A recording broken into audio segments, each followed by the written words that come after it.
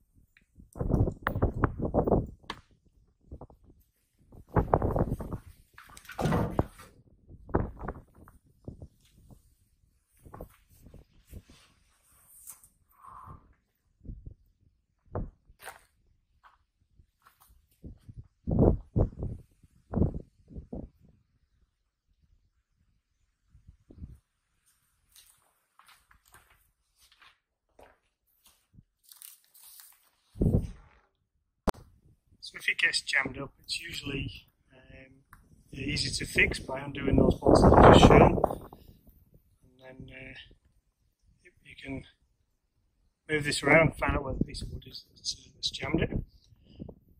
What I would say though is, as you can see there, that's a cutting blade, and this flywheel is extremely heavy, so if you get any momentum, if you get it jammed and you start trying to prise it and then it frees, this thing doesn't stop, it carries on spinning with the inertia, and you'll end up losing a finger or breaking some fingers. There's lots of things on this side which could catch your fingers if you weren't ready. So I always use a piece of wood just to push this around and try and find out where the piece of wood is, or the chips that are jamming it. If when you've taken those two bolts off and opened up, you still cannot get to the piece of wood that's jammed in there. The only thing I've ever had to do previously is undo this one, and it's a bit difficult because the other side of this is actually inside the chute, so you end up taking some of the chute off, but you open that and then you can actually access all the way down here. And I have had some pieces jammed in there when I was first starting out and I was feeding two bigger pieces or two longer pieces.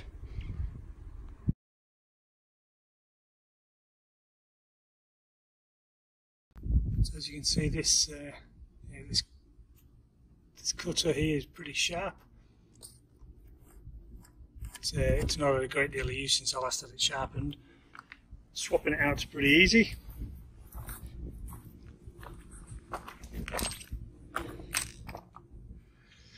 Just undo all of those bolts. So the two bolts that you can see protruding, they're the adjusters, so you can adjust the length of the cutting blade. And the other four bolts that are there, they're just to clamp it down. It's a 10-minute job to swap out the blades. Once you've got them swapped out, as mentioned, you use these adjusting screws to adjust the depth of cut of this edge. You can't see it in here, but there's an anvil that this cuts up against, and you have to give that a dimension. It's in the instruction manual. Give that a set dimension. It's only a couple of millimeters. That's when you get the best cutting operation, and also the auto feed works much better when it's a tight dimension in there.